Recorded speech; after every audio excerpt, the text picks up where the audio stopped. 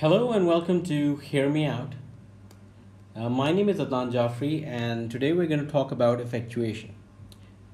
Previously, we talked about basic concepts on entrepreneurship, and today is a good time to talk about what effectuation is all about. So let's begin.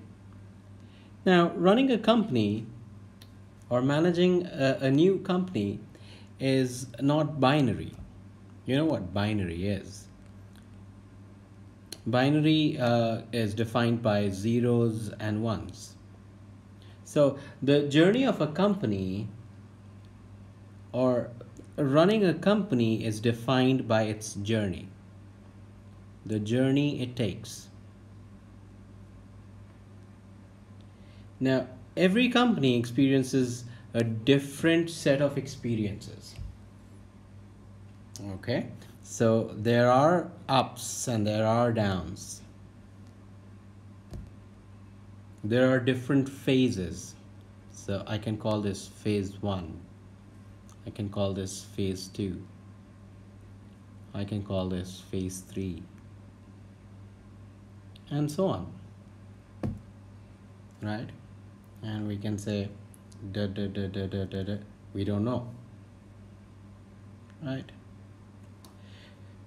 So the journey of the company is dependent on a lot of events that takes place here, here, and here.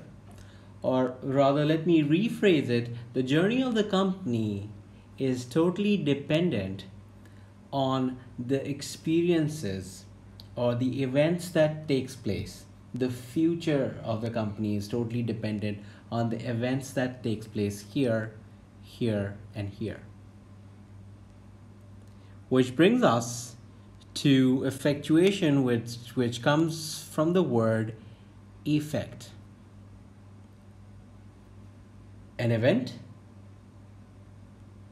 has an effect on the next, and that next event has an effect on the next.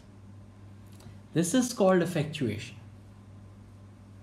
It's not all zeros or ones, but it's the cause and effect.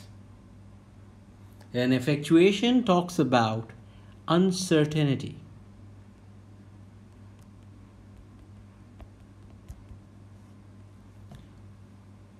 You cannot define a journey.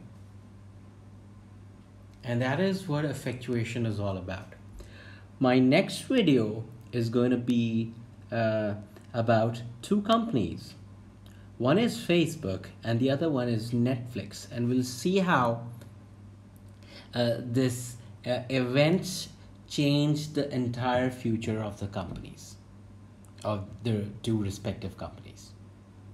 That's it from my side. Thank you very much. Bye-bye.